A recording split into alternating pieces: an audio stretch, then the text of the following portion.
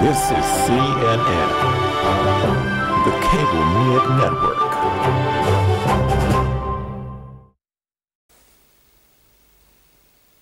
Hello and welcome to another exciting new episode of the Pen O'Clock News with B.R.E.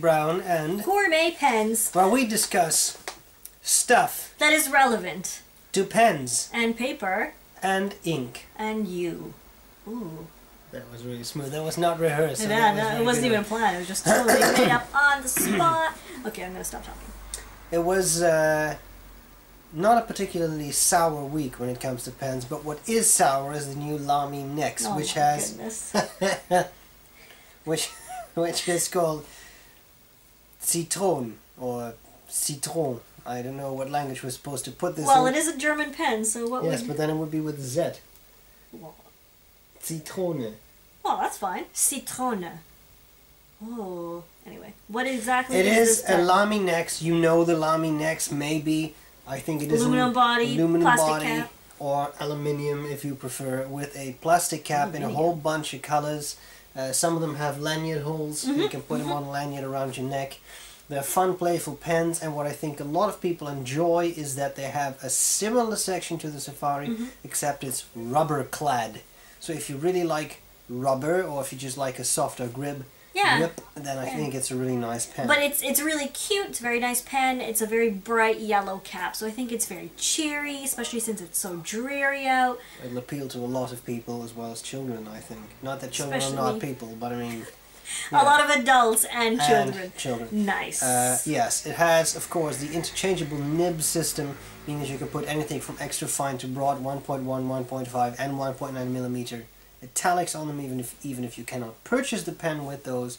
When they do interchange, you can put in the standard Lamy cartridges or a Z24 converter. Or a Z26 if you want a sexier converter.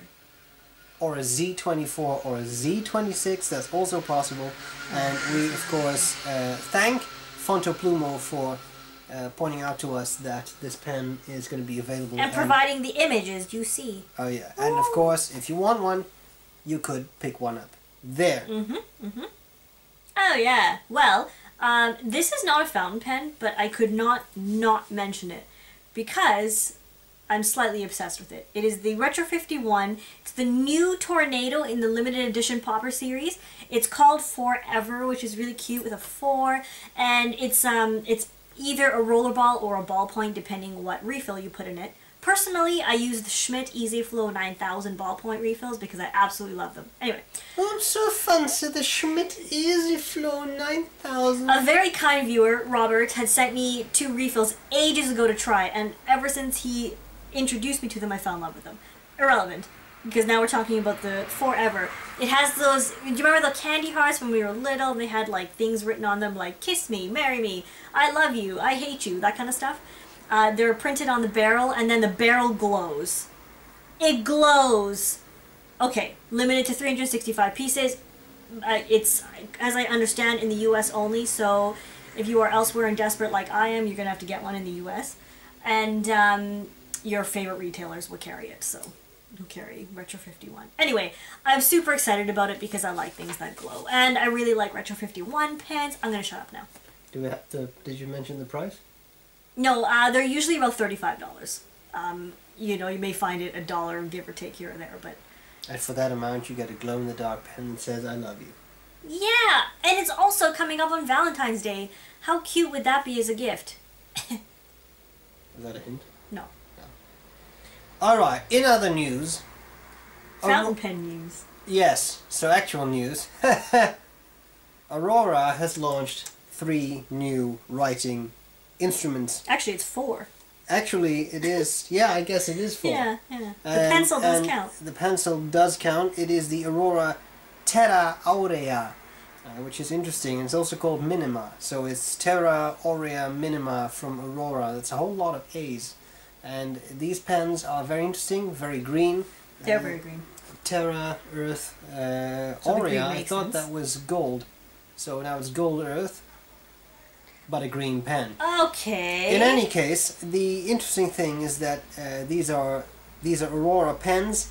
They're not on the cheapest end of the spectrum, but they are a limited production, so they will only be available for a limited amount of time. If you like green, and there's a limited amount of them. Sorry. these are your pens. Yeah. There are going to be 750 fountain pens, 999 ballpoints, 550 rollers, and 250 sketch pens. Which are really cute. They're kind of like elongated teardrops. Anyway. But they're not really pens, but mechanical pencils, I'm guessing. Yeah, with like that thick type of sketch lead. They're really thick. I like that kind of stuff. Anyway. So pricing is $480 for the fountain pen, $270 for the ballpoint, $350 for the rollerball, and $280 for the sketch pen. But 99 sets are made where you get all. But there are $17.50. That's a lot of euros. So that's definitely up there. However, if you're interested, you can get them. They have very nice green marble cap and barrel. They have chrome trims. As I said, if you like green, there are people who It is a very vibrant green. Like colors, pens in specific colors. I think this would really appeal to you. Yeah. And the set, that's the thing about the set. It will have a jade on top. I guess on the cap. finial, right? Yeah, I guess so, or on the clip maybe. But in any case, there will be jade somewhere, which of course does add to the price because jade is not exactly kind of cheap. The fountain pen has an 18-karat nib. Again, we have to thank Fontoplumo for alerting us to the news and sending the pictures. And of course, you can get them there. No, you can't. You will not be carrying these. No, he did say you could. But you can special order them. So don't don't So go to the site and look for it. You'll have to find contact them on the him. site. You have to contact Funk and tell him that you want the pens, and then he says, "Oh yeah, definitely." Oh yeah, sorry for that confusion. Anyway, on the, I would say, more affordable end, relatively in the world of fountain pens, Farney's Pens has a Conklin Mark Twain exclusive, and it's a crescent filler. I think they're cute. Yeah, they have that nifty little, like, well, crescent. So there is, the interesting thing about them is that there's two colors here. They do come in a clear version and I believe a black, but the Farney's exclusive here will actually be coral and red, which I think is very pretty. Yeah, the coral looks really nice. Also, nice timing, coming up to Valentine's Day again, should you want to get someone something Valentine's-y colored. Anyway, I think they're cute.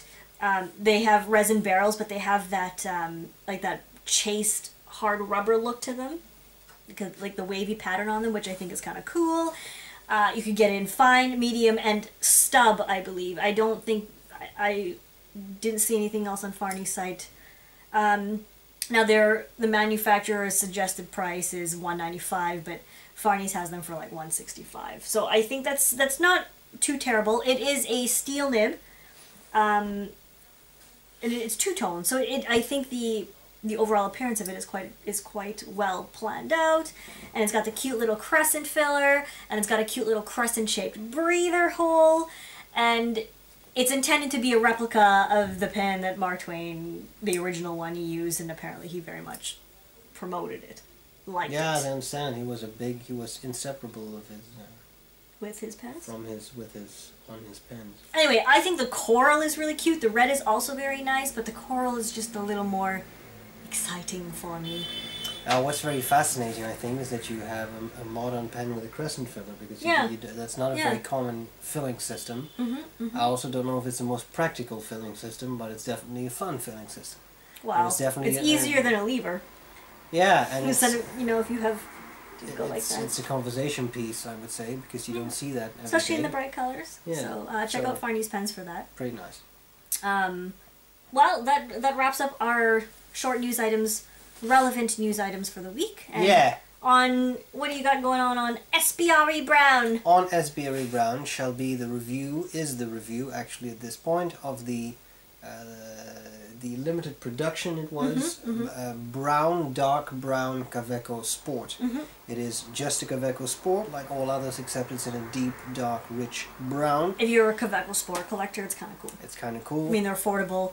Yes, they are. They're cute, they're pretty easy. This one shall be given away soon. As soon as I review it, we will set up a giveaway. And you can win it. You can win it, so stay tuned!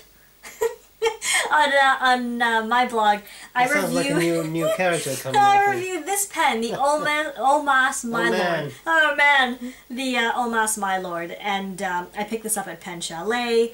and I had been eyeing it for a while. I had it bookmarked, and then, you know, you got your Paragon and all that stuff, so I was jealous. And then it was stolen. It was not stolen. I thought about it. But anyway, that review is up. I think it's a beautiful pen, so check it out. And the Arco celluloid. Yeah. Oh, yes, yes. I don't know. Well, I think I've had a lot of caffeine today. Sugar. So, also sugar. Lots of Lot of cookies. sugar. Lots of sugar. Well, I think that wraps everything up from us. It does. I think we need to switch over to the professor, who will give you the word of the week. All right. We hope to see you again next week. We wish you a very good night, Yeah. good afternoon, or good morning, depending on where you are. Why not all three? And also a Merry Christmas in advance. What?